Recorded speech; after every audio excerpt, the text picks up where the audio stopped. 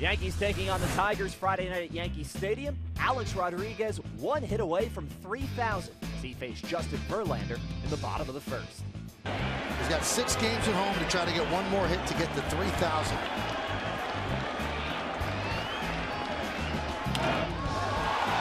High fly ball, deep right, Martinez back, track, wall, see ya!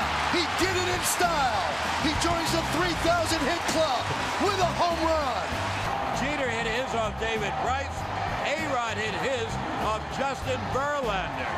It's an A-bomb from A-Rod. His 3,000th hit.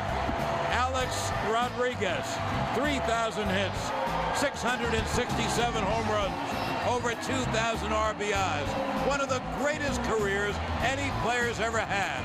And as his teammate Brian McCann said, he is simply one of the best players in history to ever put on a uniform.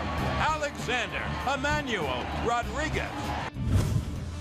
Here's the 1-2. Swung on, hit in the air to deep right center field. That ball is high. It is far. It is gone. Well, I guess he should be hitting 6. He homers in the right center field seats. Gregorius makes Yankee fans euphorious. Yes, indeedy. He homered to right, and the Yankees have tied the game at 2.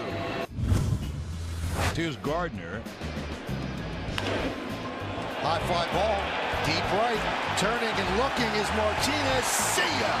A 2-run home run for Brett Gardner, and the Yankees take a 4-2 lead.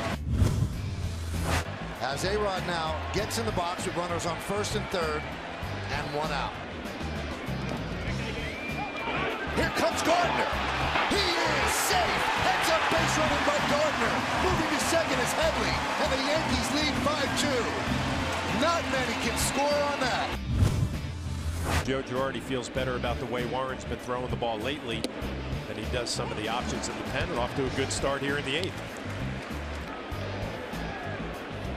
Strike 3. A strong 8th as Warren retires the Tigers 1-2-3. Yankees win at 7-2 on a historic night for Alex Rodriguez. Also a strong performance from Adam Warren. He pitched 8 innings for the win. He allowed 2 earned runs on 7 hits and struck out 7.